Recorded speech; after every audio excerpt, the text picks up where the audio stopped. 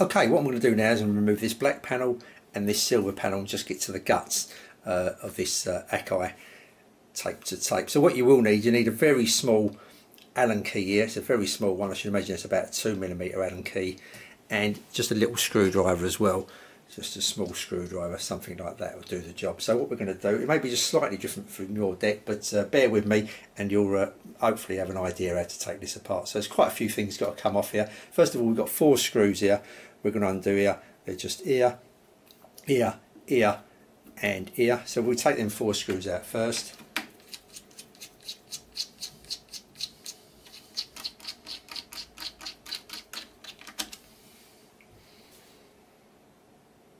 Okay, we're going to take the top off of this Akai 4000 dB reel to reel. So you're going to need a little Allen key. It's about a 2mm Allen key there. Sorry if my fingers and that are dirty. I've been mucking about with this and haven't washed them. I've literally done the video straight away. And just a little screwdriver, a little Phillips type screwdriver there. So what we're going to do, we're going to start with this black fascia first. So it's just 2 screws, one here. As you can see, that comes undone, so don't lose them screws. One over the other side. So they both come out, and we've got to take these controls off as well. They should just pull off. They may be a little bit tight, just give them a little bit of a yank. They will come off, these knobs. So they're off as well, so we'll put them aside. And this front now will just lift completely out as so. So that's out. So what we're going to do now is take this silver front off. So there's a few things to do here. First of all, we're going to undo the knobs first. I think this will be the easiest. So there's a little screw at the top of this knob just here. Inside there you'll see a screw, and it's the same with this here. So that's the play and record, that's the forward, fast and rewind. So just angle your screwdriver in there and you will find that screw, hopefully, he says. There you go. Just undo it, probably a turn or two. That should just pull off. I haven't done it enough there. So we'll just get back in there and maybe do it a couple of turns. Don't want the screw to come out, that's the reason. I'm just doing an odd turn here and there. It's the same with this one, probably about 2 turns, and that'll lift out like so. Okay, now the next thing we're going to do is undo this pause button, and it's a little Allen key which goes in the side. You'll find the hole and just give it a little bit of a turn, and that'll come off with using the Allen key. Next thing we can do is remove this tape head cover. Now you may have 2 screws on your one. You may have a screw here and a screw here at the rear, underneath here at the side, so to speak, or the back of it. Not the side of it, the back of it. You may want to undo them 2 screws, but this one hasn't got it. This one just absolutely just lifts off. But normally, obviously, you normally have a little control here. That I should have mentioned that actually. You normally have a little like lever here that goes between stereo 3 and 2 and 4 and 3, and that normally uses a little Allen key. The same Allen key that you used to undo this would undo that, but on mine I've got that knob missing. So if you've got that little knob, use the Allen key and that will undo that knob. Okay, so now on my one, like I say, I've got no screws here, so I'm just going to lift it completely off. Maybe a little bit stiff first time you do it, but that'll lift completely off. Next thing we're going to do is undo this pinch roller. Now it's got a little silver cap. I've kind of prized mine out a little bit, but you may have to get your fingernails underneath and gently loosen it, or I'll turn it just to loosen it, and it'll finally pull off completely like that. So that'll be that. And then the the wheel will just come off completely like that. Next thing to do is we're going to undo 4 screws here, and this screw here, don't forget, the kind of eyed in here. So let's undo the 4 screws first.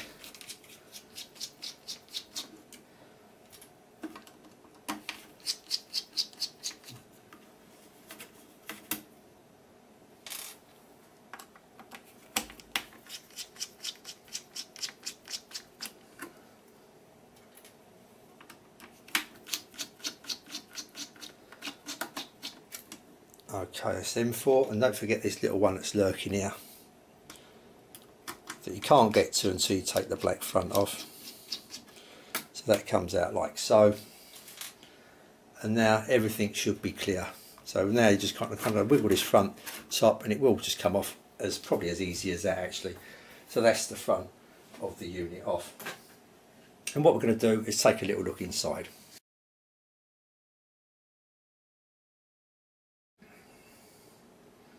Okay, I've got the top off now. This part is the cleaning guide for cleaning the parts where the tape actually travels or touches, goes through, etc. So we're going to give them all a good clean, and I use this solution here to do my cleaning. It's a video cleaner. I mean, you probably know the ones to get an alcohol based kind of cleaner, something like that that's suitable for tape heads. But this is the one I use. I've been using it for quite a while now and it does the job well. You can use a cotton bud, a nice clean cloth, etc. Something like that, you know, something suitable, something where nothing's going to come off and get clogged up kind of thing. So the first thing you're going to do, like, the tape comes from this spool here. It'll pass this kind of guide here, this very first guide, which is like, it's got, I don't know what it is, but it's like a piece of plastic there that spins round as the tape passes through. So you want to put your, I have a cotton bud, cloth, whatever you're using, in that gap there and get that as clean as possible, so that's nice and clean. So that's the very first thing to clean. The second part of the tape, it passes through. I'm not too sure it actually touches it. It is a guide here, so this guide here, mine was dirty, just give that a good clean as well. Then onto the erase head, obviously it goes over the erase head, so give the erase head a good clean. Then onto the next guide here, give that a nice clean. Then onto the record head, so we give that a nice clean. Then we first little guide here, these little guides come into play, so give them a good clean. Mine were quite dirty, surprising how much dirt on these little guides here. Then onto the playback head, so give that a good clean. Then another one of these little guides that stick up, very tiny guides, give that a good clean. Then finally there's another little guide here at the back, right at the back here, so give that a good clean in there. And then we've got the actual, I keep forgetting what these things are called, but this spins around and kind of grips the tape between itself and this pinch roller here. It kind of grips the tape in between. So what we're going to do is give this a good clean. This was dirty. Now while you're giving this a good clean, don't forget this is a 2-part kind of thing. This is the 7.5 inch kind of adapter. So take that off and that will reveal the 3 3/4 inch speed controller there. So give that a good clean as well. So it's 2 lots of clean in there. So don't forget that. Don't just do one and forget the other one. And when you come to play a slower tape, then it's dirty. So that gets a good clean. Now of course after that it's actually going to go through this rubber roller here. I keep forgetting the names of all these things, as you can probably tell, but that will need a good clean all the way around it. Now obviously this comes off, so it's much easier just to take it out. I've started cleaning that. It's quite a lot of dirt on there, but it's still a little bit of markings. Hopefully it's going to get a bit more off. So give that a good clean with a cloth, with that solution or the solution you're using, all around the rubber. Obviously don't press, press fairly hard when cleaning all these items, but obviously on the rubber just take a little bit of care. You don't make any indentations into it while you're pressing so hard. So then it goes on to this here, which is like the switch, the micro switch here, which turns the unit on and off. Well, say it turns it on and off. This is the on off switch obviously, but this kind of like is the switch that starts the reels going. It detects if the tape's in there and it's taut. So give that a nice clean there as well. So that's all your units, and obviously from there it travels onto this reel here. So that's all the parts that come in contact with the tape that you should give a nice good clean. And when I say a good clean, do take your time and really try to shine it up so like it's nice and shiny when you shine a light on it. It's a nice reflection with no dirt marks on there, or minimum dirt marks as possible, depending how dirty it was in the first place and how well you can kind of bring it up, I suppose. Right, just going to show you the tape heads. I'm only going to do one, but they're all the same. I think I'm probably going to, you may have already seen a video of me doing this on one of them. I'm just going to do the record head here. So with my spray, I'm just going to spray a little bit on my cotton bud. You can hear that there. And I'm just going to get in there. Let's just put my glasses on so I can see it just a little bit better. I'm going to try and hold the head if I can, just to support it a little bit. And I'm just going to go the backwards and forwards motion here, side to side. And I'll get the old head because the tape runs along the old head, and you'll be surprised that even this corner, this end of the head here, you'll get some little bit of dirt there. See it now? I've cleaned these God knows how many times now. I'm still picking up little bits of dirt, so this is something I could probably do over and over again for quite a bit more time, cleaning it up, and it just seems to sound just that little bit better every time I do it. I think it's getting that little bit better. So really pushing hard. I'm just supporting it a little bit. You can hear that hopefully. And there you go, just a very slight bit more dirt coming off that head. I'll give another little bit of spray on the other side. I'm also going to go out in the up and down direction as well.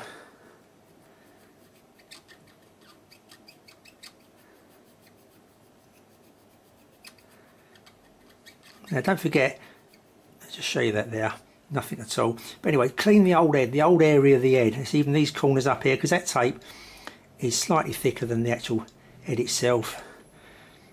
And dirt builds up and moves across and clings to other dirt. So give the old head a clean, the old head itself, the old front of that head. Get it as sparkling as you can, like. So there you can see I'm still pulling off my old dirt. Dirt that's probably just stuck in the corner there. Just want to get it all as clean as possible. And there you go. I mean, I picked some dirt up from the bottom there with that bit there. So another cotton bud, and we'll go in and get as much dirt off as we possibly can. There you go. So yeah, so just keep on and keep on at that. Spend a little bit of time on all the heads, that is, and hopefully you're going to get them all coming up really sparkling clean. Like I say, I'm using a dirty one here, but these parts here, you want to get in every nook and cranny of them. They all touch the tape, and if there's just a little bit of dirt, it may just crinkle the tape up a little bit. If it starts building up, cause the dropouts, slight misalignment, etc. So get in there, spend your time on there, doing all the bits I pointed out earlier, and hopefully you'll bring a bit more life back into your deck. Okay, now I've got the unit undone. I'm going to start greasing a couple of places. First of all, I'm going to clean the old grease off, and as you can see, I've already took one of the wheels, cogs, whatever you want to call them out. This is one here I've took out. Now, this is just like a split washer on top that kind of clamps it in position. You take that washer off. Underneath, you're going to have another plastic, kind of see-through or plastic, black, thin plastic washer. Pull that off as well. And as you pull it off, just be careful, because underneath here, just to this part here, you're going to have a little washer, if I can get hold of it here and show you without losing it, a little plastic washer there which sits on the bottom on the metal. Just make sure that don't get stuck on here, and as you put it away it drops somewhere and you lose it, so just be careful. But usually it's still stuck on the bottom, so just take that off as well. Once you took all that off, you want to get a nice clean rag. This has been used a few times, but a nice clean rag, and give all this spindle a nice clean. Now you're going to do it for all three of these. These are the three that I did. Same procedures for all. The way to get to this one is to take this one off, which I'll do like this. Once that's off, you can push that aside and you can pull that one off like so. Just do that quickly, and as you can see, that comes off as well. And you want to give all these cogs a nice clean, where they sit, a nice clean. Just be careful with them washers again. First of all, use two different cloths, get all the grease off of these on the outside, because it will be kind of travel around on the outside here. Get it all nice and clean and spotless. Once you do that, get a different cloth, and you can spray your solution on your cloth, then start wiping around the outside, cleaning all the outside of the wheel, all the rim of the wheel. So that's how you do them there. And with this particular one here, it's kind of like got gears on it. You may want to just use a different motion as you go around and try and clean that as much as possible, so they kind of grip them. Not gears on it, like cogs. It's like a cog kind of wheel, this one. So if you can clean that as much as possible, so you can fill them grooves in the cog. So once you've cleaned that, and also I did forget, you just want to clean, I've lost my little cotton bud here. What happened to that? It was here a second ago, but you know, just pretend this is a cotton bud. I don't know what's happened to it, it's disappeared. But you want to get in the middle of this there as well, through the actual, and give that centre a nice clean inside, because obviously some grease inside there. Once you've done all that, you want to get your silicone grease, and you can do this two ways really. You could spray, I say spray, do a couple of dabs in the middle of that cog, then put the cog back on the actual spindle, or you can just put a little dab each side of the spindle and place that back on. Don't forget to put all the washers back in the correct order, so you've got a bottom washer, the cog, a top washer, then that split washer holding it on. You'll soon know, once you start play, so fast forward and rewind on these, you'll soon see if you've got enough grease, or here should I say, you've got enough grease on these cogs, because if they sound all nice and smooth, not making much noise, that's great. If they look like making a bit of a winding noise, then maybe you want to re-grease them again. There's not quite enough grease there, and plastic or metal's rubbing against metal there, so just bear that in mind. So yeah, that's all I'm going to do here. I'm just going to, like I say, do these 3 cogs here. I'd like to let you take your time. You just see me do one very, very quickly. And I'm going to apply a little bit of this silicone grease, well, say silicone, sorry, this synthetic grease, should I say, to a couple of these moving parts here. One here, you'll see them with the split washers. One here as well, where this comes into play here. Anything that moves really, you can see moving. So there's 1, 2, this one here 3, there's another one there 4. There's a few little parts. There's another one here you want to clean up maybe, just here. As you can see, it's quite dirty, but this looks quite greasy here to me, so I'll probably leave that one as it is. It looks, you know, the grease is still like very tacky, and that is not gone hard or nothing, so I'll probably leave that one. But these are the main 3 here, I would have said, and you know, maybe these couple here as well. But yeah, look for anything that kind of got this split washer on. You may just want to give a clean, a little dab. You may want to take the washer off yourself and do it all completely, but all I've done with this is just re-grease them without really taking it all off. You know, it's still working fine, it's all going smooth. I mean, there's no aggro at all. It all feels nice and smooth when I'm doing that, so there's no problem at all at the moment. So that's them 3 cogs, them 3 main cogs, all nice and clean. Like I say, take them out. You can get your rag or whatever and give them a good clean all the way across. You've got more control rather than having them in here and then pressing a cotton bud or your thing against it and spinning it around with your hand. When you take it out of the unit, it's much more easier. And like I see, you can see all the old grease there probably reflecting up. You can get your cloth right in there and give that a completely like good clean. You know, just take your time and get it all nice and grease free on the outside. Okay, so that's that sorted. Okay, I've re-greased all the wheels, cleaned them up, even though it's a few slight marks in there with my hand still being a bit tacky in that. But yeah, just make sure all nice and clean there. What I will say also is make sure you know which way these wheels come off. As you lift them up, keep them in that position. If you start turning them over, you'll see one side looks slightly different to the other. For instance, this has got the groove on this side, and you'll see this one's slightly different as well as this one's got a little nodule sticking out there. So make sure when you take them out, you actually look which way to put them back in, exactly the right way up, so to speak. So yeah, we're going to give it a little test out now. I've got it turned on.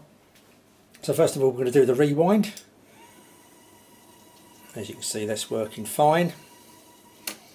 So we go over, we'll do the forward fast, or fast forward, that cog coming up in the air.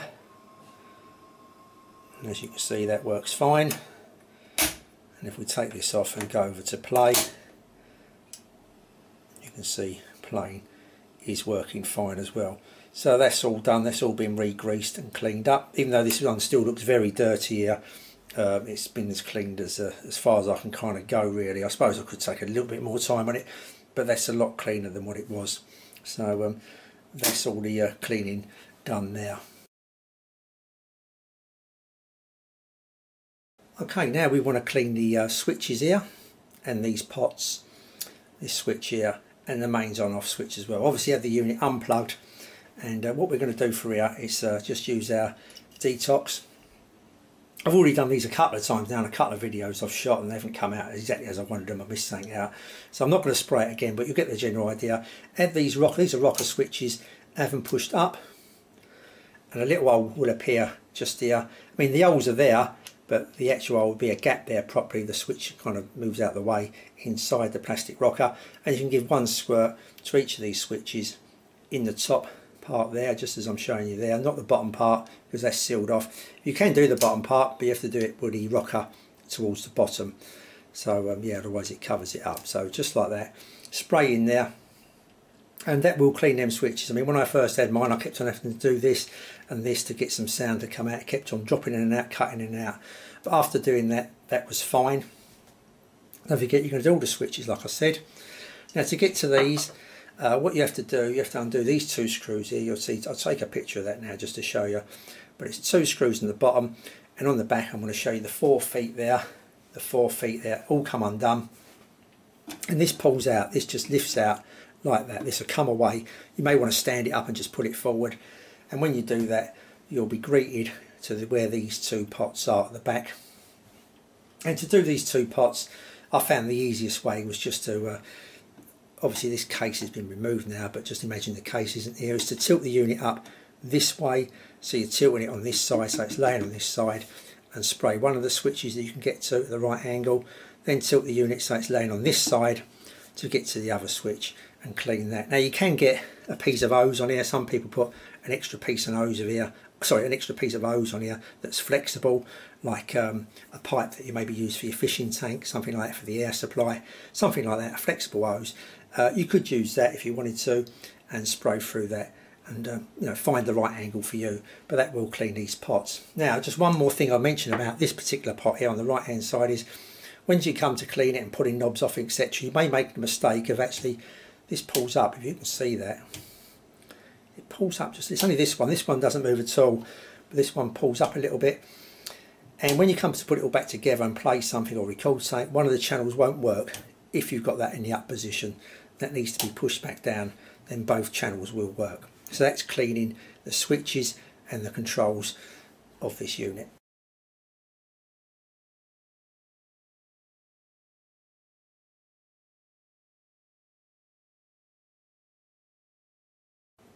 Okay, I just wanted to show you how to put this back together. It may sound pretty simple, but just a couple of things to look out for is, first of all, you know, just lay this top back on. First of all, you've got a record little button here that needs to be in the right place. But the first problem you're going to come across is this start and stop, the pause button here.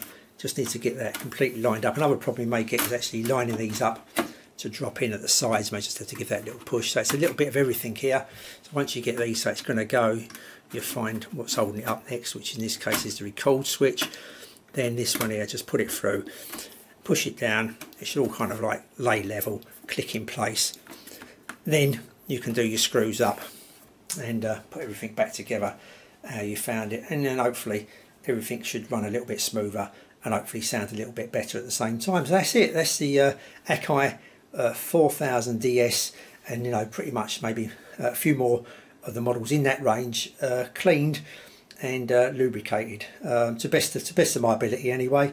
And you know, I've done this a few times now. I know exactly how it runs, and after that it does make a major improvement from one you just got off of eBay that hasn't been touched probably for about 40 or 50 years. Okay, so until my next video, I'll say thanks for watching, and I'll see you all soon.